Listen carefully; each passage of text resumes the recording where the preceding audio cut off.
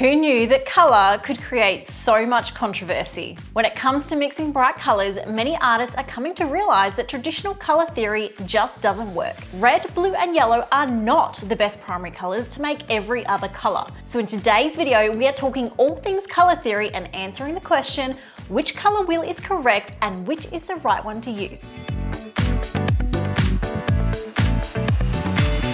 I love colour. And if you've seen my previous videos, I often talk about choosing colours that work well together and using the colour wheel to find the best colour harmonies. In fact, I have a whole video about it right here. But as I expected, my video did not come without criticism almost immediately because I was apparently using the wrong colour wheel. Before filming that video, I did some research and I uncovered a huge controversy in the art world that I knew I would have to address as more people watch my video. The red, blue, yellow versus the cyan, yellow, magenta debate. And in that video, I promised that I would talk more about the other colour wheels in a future video, so here we are. Because here's the thing. You can't actually create a bright pink or a magenta with these colors. You can't create a vibrant green by mixing a traditional yellow and blue. And red, blue and yellow are not the best primary colors to make every other color. You might be wondering why I still teach using this color wheel and this color theory for color harmonies and color combinations, and I'll get into all of that throughout this video. There's a little bit of science and history to get into, but as usual, I'll try to keep this simple and I'll include some extra resources in my blog post in the description below if you'd like to research this further for yourself. So first, what is the whole point of all this? Why do we even have color theory? The purpose of any of these color wheels is firstly to help us choose colors that work well together in color schemes, in color palettes for design, in patterns, in paintings, in interior design, and so on. It's also to help us understand relationships between colors and to help us understand how colors mix together to create new colors. In short, it's to help us make better art. The main argument that arises in this debate usually comes down to the difference between two main wheels in particular, the traditional red, blue and yellow color wheel versus the modern cyan, magenta and yellow color wheel. But it is just not that simple, and that's why I wanted to take this chance to go a little more in depth with you in the history of these wheels and why they are both important and relevant. Let's start by looking at the traditional color wheel, the one that you're probably already familiar with from school and that I used in my previous video about choosing colors that work well together. We are taught in school that the primary colors are red, blue and yellow. When mixed together, these make the secondary colors green, orange, and purple or violet. Take it a step further and you'll get the tertiary colors yellow, green, red, orange, and so on. People have been trying to make sense of colors for hundreds of years. When Isaac Newton first released his theories about color and light in the 1700s, it wasn't completely scientifically accurate to what we know today. But it was the first time someone had taken such a big leap in color theory. It was his groundbreaking experiments that showed us that prisms could disassemble and reassemble white light into a full spectrum of colors. Newton's color wheel was actually originally based on light, not paint, but it was adapted by the art world and became an incredibly popular tool by artists and teachers in helping us to understand how colors work together. Our understanding of colour has changed a lot over history. With the inventions of television, photography, colour printing, and more scientific research into colour, red, yellow and blue are no longer considered the best primary colours to create the largest range of colours in light, paint or ink, and yet they are still the main primary colours taught in just about every school worldwide. So let's take a look at this for ourselves. Have you ever tried using a set of paints that only included these primary colors plus black and white? It's impossible to create a bright green or a hot pink and some of the other colors as well. In fact, many kids sets include green as an extra paint color because it's impossible to mix a nice green with the blue and yellow that they include. This is not a new concept, by the way. Back in the 1900s, Albert Munsell published a book saying that the notion of red, yellow, and blue as primary colors was a widely accepted error. You sit on a throne of lies.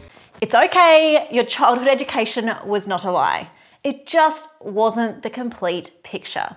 Let me explain in a moment, but first let's look at the alternative color wheels that have entered the color theory debate. Introducing RGB and CMY.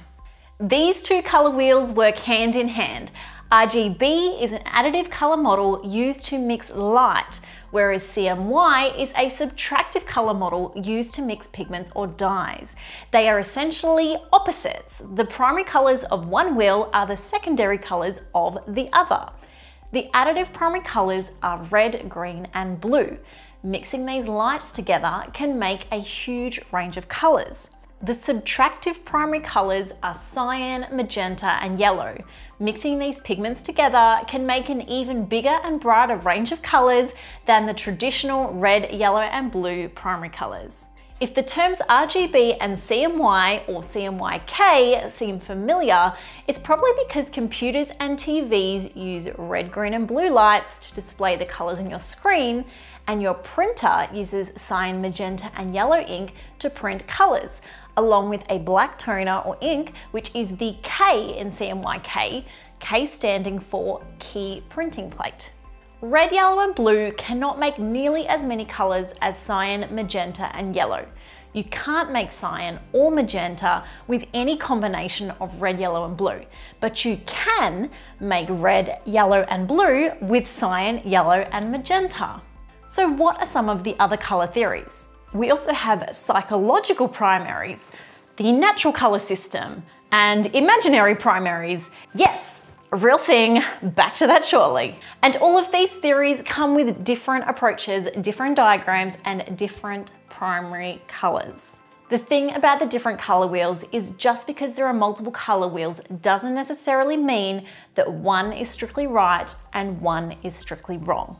I've been told that red, yellow, and blue can't possibly be correct because red is not a primary color because you can make red from yellow and magenta, which is true, by the way, you can. But what is the definition of a primary color? Because a lot of this fuss is caused because people define a primary color as being a color unable to be made from any other color. But this is not how the dictionary defines a primary color, at least not anymore. The current definition is that a primary color is any of a group of colors from which all other colors can be obtained by mixing. So can red, blue, and yellow, along with black and white, make every color? Well, yes, sort of, but not really well. Red, yellow, and blue cannot make nearly as many colors as cyan, magenta, and yellow. But cyan, magenta, and yellow aren't the perfect solution either. Blank. I don't understand. The CMYK that your printer uses was designed as the most economical way to produce a wide range of colors for printing, but it technically still can't produce every color. It is not the best at vibrant purples, and you can actually produce a better orange with the red, yellow, blue model. In fact, Pantone created a hexachrome printing ink system that could print brighter and clearer pictures by adding orange and green inks to make CMYK OG. This produced far better skin tones and pastels and was able to better recreate the colors that you see on your screen.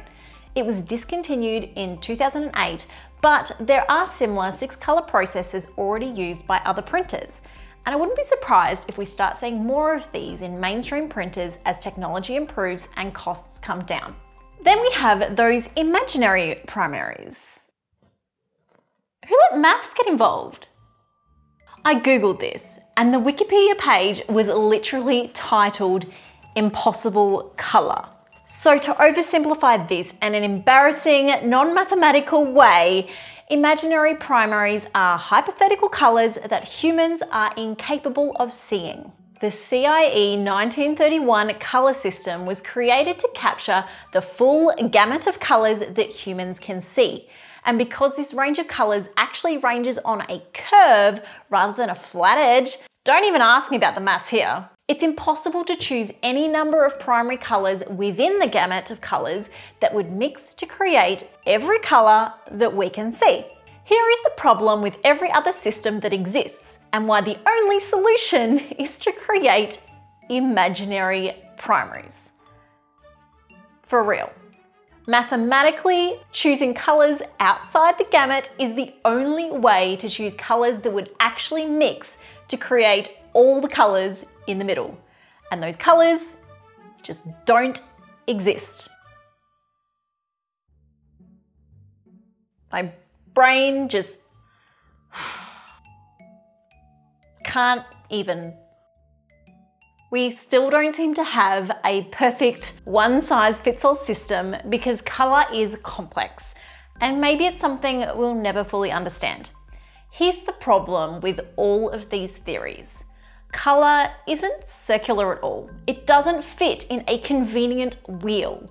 When you consider that colour is actually wavelengths of light and that we can only see a small section of a huge spectrum of these waves, it's impressive that we've even been able to map it out as well as we have. Just because I have to get this out of my head and I can't not talk about it. Did you know that magenta doesn't actually have a wavelength at all? So technically it doesn't exist. There's no pink in the rainbow. Your eyes are making it up. It is a figment of your imagination. A pigment of your imagination. Shane, is it cruel to just throw that out there and not give the science behind it? Yes. I don't have time. It's okay, I'll put it in the blog. I'll put it in the blog.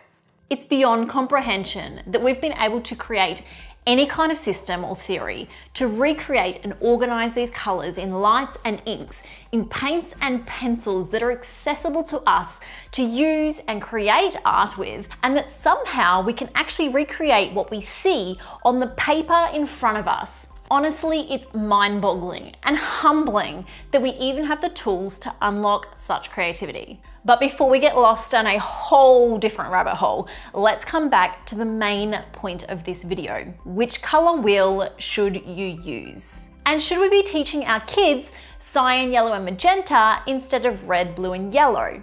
The whole point of any color system is to make these colors more accessible. Color is complicated beyond what we can possibly comprehend, but creating these color wheels and color systems can help us to make sense of how colors work to a point that we can even learn to mix and make our own colors in our art. For this purpose, we shouldn't discard any of these color systems. Instead, we should use them as a guide to experiment and create. Let's think about our CMY versus RYB debate when it comes to first teaching kids the different colors. Magenta and cyan are very specific colors, whereas red and blue can be conceptual colors. By that, I mean they can refer to a broader category of colors that are easily taught and understood in society. We can teach kids the sky is blue, the grass is green, the dog is brown, without getting into specific shades or hues. The word blue can include cerulean, navy blue, azure, indigo, ultramarine, baby blue, royal blue, and the list goes on. We don't teach kids how to identify these individual colors. In fact, many adults probably wouldn't be able to identify half of these colors as even falling into the blue category unless they were interested in art. Most companies don't even use the same names for colors anymore. In fact, I had quite the challenge trying to identify some strange color names in one of my older videos. Our 5-year-old son very specifically tells us that the color of the sky is cyan, and it's not something I taught him, but I am a little bit proud. But that's not normal for a 5-year-old. When it comes to teaching colors to kids, we teach in general color groups, not specifics. So it makes sense that we would use a simplified color wheel instead of a color wheel that relies on specific colors like magenta and cyan. And the traditional color wheel still meets the basic needs to teach kids how to mix colors and how colors work together. While it won't produce the best green, yellow and blue do make green. And it's a much simpler concept for kids to learn because it works from the psychological primaries, which I haven't had time to go into today, but you can find more about them in the sources on my blog. But maybe the CMY subtractive wheel should be taught earlier in school. It's a shame that some art students aren't even learning this better method for mixing colors in university. I never even realized it was an alternative wheel until recently, and it makes a lot of sense to use cyan and magenta instead of red and blue if you really want to mix a bigger and brighter range of colors. After all, that's what our printers use. But then, we're not teaching kids about mixing light either, and kids are using screens far more than traditional mediums now. So at what age should we introduce them to RGB? So in summary, which color wheel should you use? When it comes to mixing paints or pencils, the CMY wheel does produce a better range of colors. If you're working on a screen, computer, or with lights, the RGB is the right color wheel. But when it comes to choosing colors that work well together, or if you're a beginner and trying to just find somewhere to start, personally, I still prefer the traditional color wheel. I've looked at each of the color harmony rules when applied to the CMY wheel, and they still work, but I feel that throwing the traditional color wheel out the window is actually a mistake here. The color harmonies still work on the CMY wheel, but I just feel the harmonies on the traditional wheel look better and more cohesive. But here's the thing about art, it's all about perception, experience, and improvisation. Art is ultimately an expression of freedom, and there are no rules that say you have to follow or agree with any particular color theory or system in order to be an artist. Colors are fascinating, and the science behind them absolutely blows my mind. But instead of letting these theories dictate the rules of creativity, we can use all of this as a starting point and a guide to answer our questions about color and give us a framework to understanding how colors work well together. The true primary colors have been a debate between artists, scientists, philosophers, and professors for centuries. So we can get caught up in the debate, or we can choose to use what we already know and love color for what it is. All of these theories, all of these ideas are supposed to help us experience color. So let's do that, and let's just create. Obviously, this is just a small piece of the massive puzzle that scientists, philosophers, artists, and mathematicians have been trying to understand for years. So I am certainly not going to have presented the whole story in perfect accuracy, but I would love to hear your comments anyway. And I have included all of this in a written version with lots of pictures on my blog, which you can find in the description below, along with links to the sources I used for my own research if you would like to learn more about color theory or go in depth into the science side of color. If you found this video helpful, please subscribe for more videos about art, color, and choosing colors that work well together. And remember to check out my website below for some other great resources to help you choose colors in your creative work.